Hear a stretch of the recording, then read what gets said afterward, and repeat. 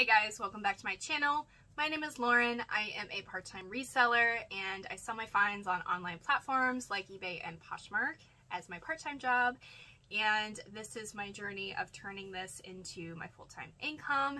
Thank you so much for being here today and joining me on this journey. So it's been a few weeks since I've done a video. Life has just been life. That's really all I have to say.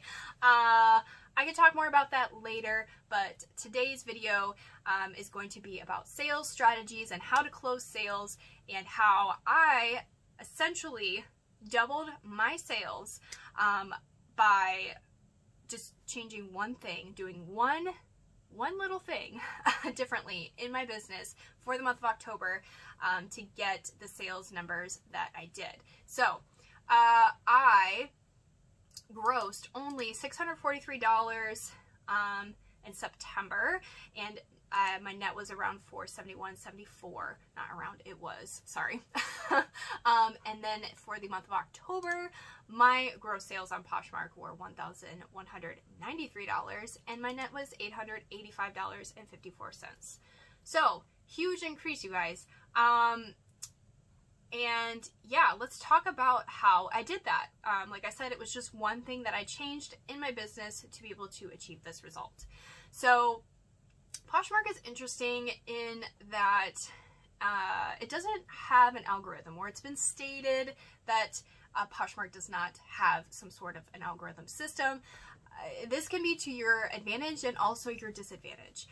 It can be to your advantage because you have more control over how your items are going to be seen, and it can be to your disadvantage because if you're not active on the platform, you're not going to make very many sales, or if it is kind of pushed to the side, it's going to show up in your sales.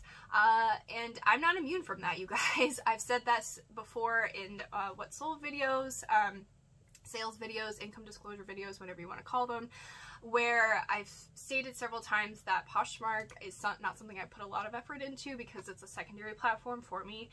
And quite frankly, it has really shown up in my sales. So I've decided to try just one thing differently, and I was pretty blown away by the results. And so I'm sure that you're like wanting me to get to the point.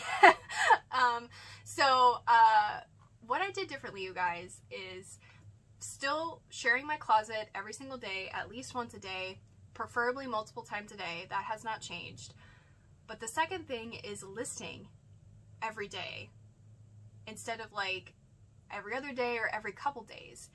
That was the only thing that I did different, you guys. And I mean, still listing same quality of items, still have around the same average sales price, which, by the way, my average sales price, let me grab that for you, for November was $23.39. And my average sales price in September was $20.09. So, around that average sales price, I hover anywhere between $20 and $28 average sales price across all my platforms, but that stayed about the same. Yeah, you guys, I just listed my items every single day. So I do daily listings on eBay, and when I say daily, I don't list 7 days a week. I never have. Usually is around 6 days a week. So on those 6 days, instead of cross-listing my items onto Poshmark every other day or every few days, I listed them the same day that I listed them on eBay. And this is the result that I got from just doing that one thing. So I think that that is something that a lot of people could benefit from knowing, is that if you list daily, or at least, 5 to 6 days a week, your items rather than every couple of days, you might see a huge uptick in your sales. But it makes sense though, because your items, when you list them, they're going to be pushed up in the brand new categories, just in, it's going to be seen by a lot more people, and it just really helps to boost the visibility of your item. So it makes sense. So my suggestion to you is, let's say you whatever your listing goal for the week is. Just divide that up about 5 to 6, maybe even 7 days a week, and just see what happens. I have a feeling though that you're probably going to see an uptick in sales, just because, like I said, without there being an algorithm, you are really controlling how your item and when your item, where your item is being seen in the platform. So that's the only thing I did, you guys. I hope that this was helpful. This is going to be a quick video.